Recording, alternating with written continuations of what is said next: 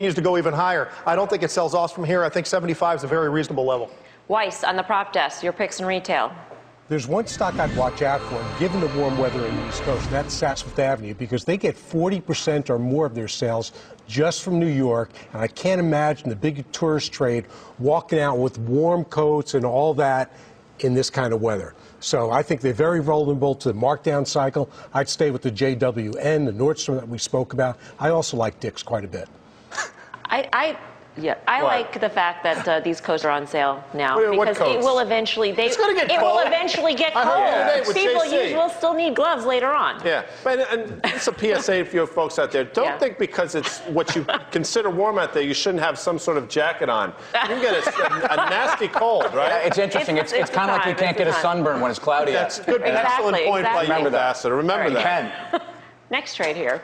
It looks like stocks may be off to the races, but bonds aren't getting the bullish message.